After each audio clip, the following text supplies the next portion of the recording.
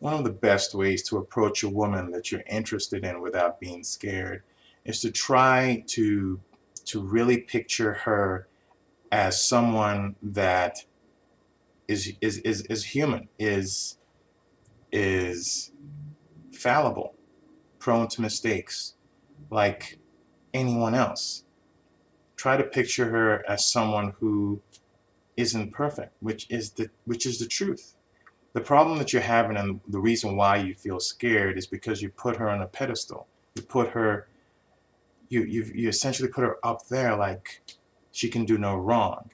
And that makes it that much harder for you because you feel like, oh, I'm human. I make mistakes. She doesn't make mistakes. She's infallible.